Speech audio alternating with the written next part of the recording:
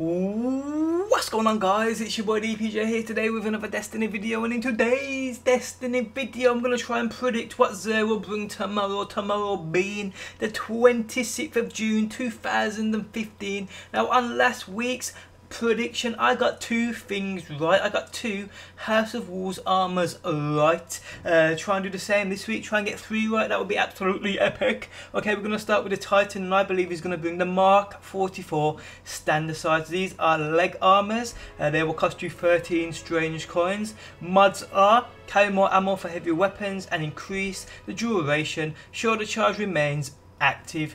Moving on to the Hunter, and I think he'll bring the Radiant Dance Machines. These are also leg armors, also costing 13 strange coins. Mods are carry more ammo for heavy weapons, and you move more quickly while aiming your weapon. For the Warlock, I think he will bring the Void Vang Vestments. These will also cost you 13 strange coins.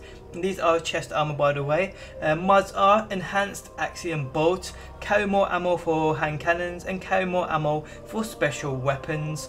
Weapon of the week, I think he's going to bring the Thunderlord. Now, this is the exotic heavy machine gun. This is the beast of a heavy machine gun. I absolutely love it.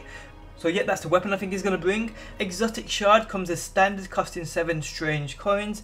And I also think he'll bring an exotic Gauntlet Engram. You buy this for 23 motes of light. You then take it to the Cryptarch, either in the tower or on the reef, and hopefully get something you need out of it. Me personally, my last 40 exotic engrams I brought from Xur, I haven't got the item I wanted from it, so I think I've give up with Xur and these exotics. But yep, guys, that is what I think Xur will bring tomorrow being the 26th of June 2015. What do you guys want him to bring? Is there anything you need armor wise? Is there anything you need weapon wise? Let me know down below in that comment section. I need 3 exotics. I need 1 for each character. For the Titan, I need the Peregrine Greaves. They are the leg armors. For the Hunter, I need the Bones of EAO. They are also the leg armors. And for the Warlock, I need the Purifier Robes, which is the chest armor, which I just cannot get for love nor money. But guys, that is what I think Xur will bring tomorrow. Hope you guys enjoyed the video. Let me know what you need and want down below. Thanks for stopping by as always, and peace out until next time.